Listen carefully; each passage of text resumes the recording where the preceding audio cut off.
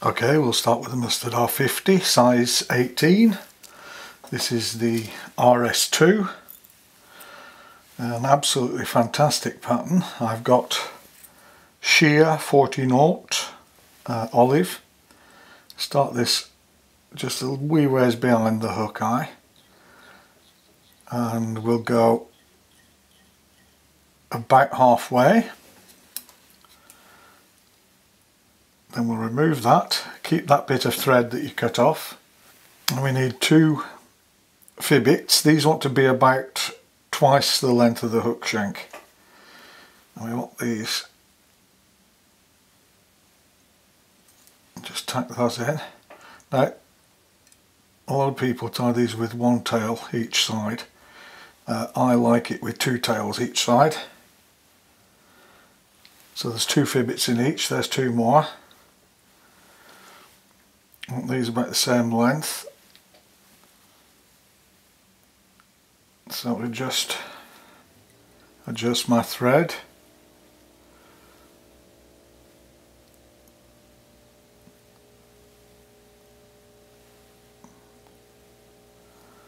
Just tie those in. Then what we can do very gently is we can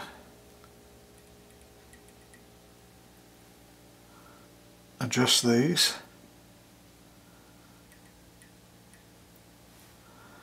to the length that we want.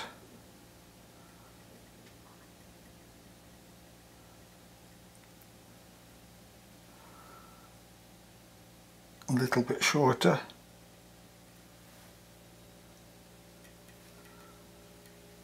I'll put it that way so I can see better.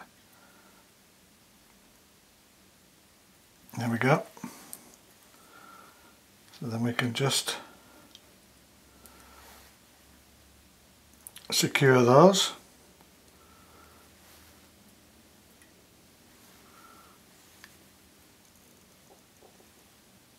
And back.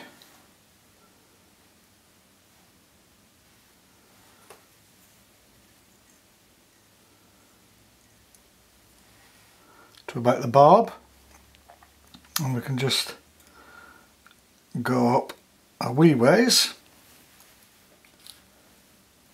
take our piece of tying thread round the hook shank, and we want to split the 2 or the 4 tails into 2 and 2. There we go.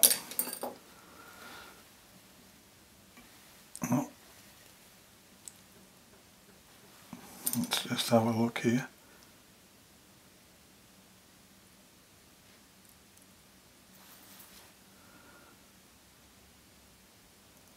There we are. Oh, I've got you. So then we can pull our thread up until we get the right, more or less the right angle on the tails. Couple of loose turns, and then we can tighten up just by pulling the tying thread and position the tails. That's perfect. So then we can secure that,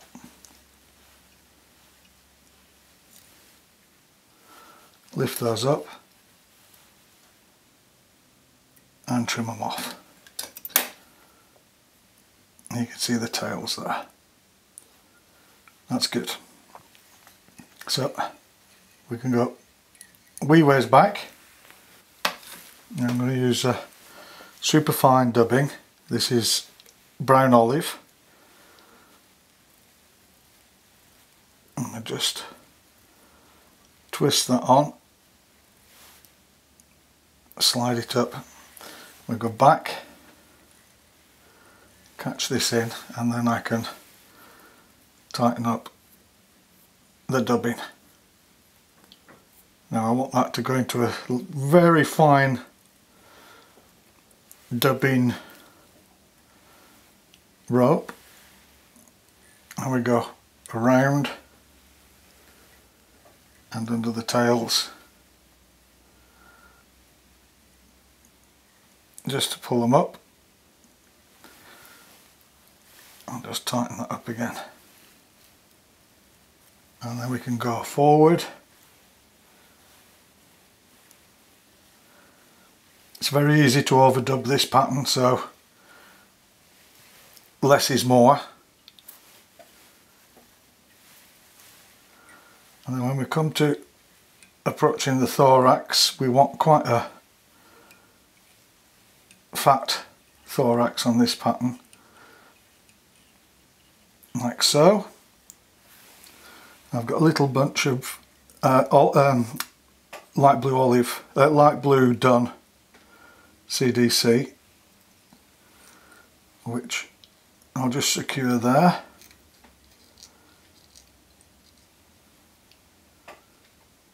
Like that.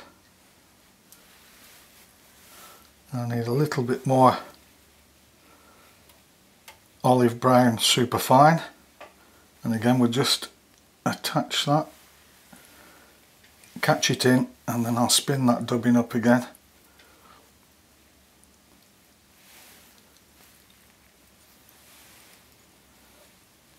I'll make a couple of turns in front, and then we'll lift all that.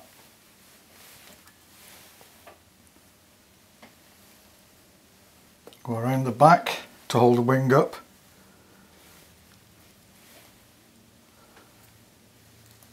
Two times. And we come forward. Build up that thorax again to that swollen. And then we take our whip finisher.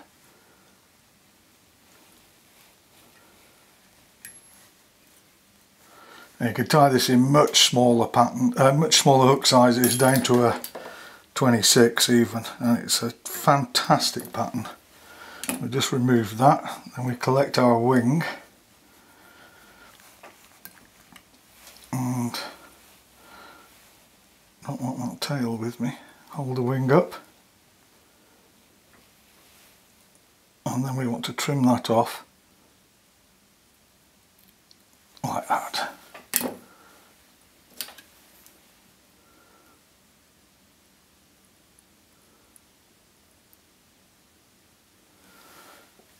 And that's it. That's the RS2 that was originally designed by Rim Chung as a Baitis emerger, but it is a fantastic pattern in the smaller sizes for midges, and these sizes 18, even 16 I believe, for mayflies. If you enjoy the videos, please like, share and subscribe. Thanks for watching.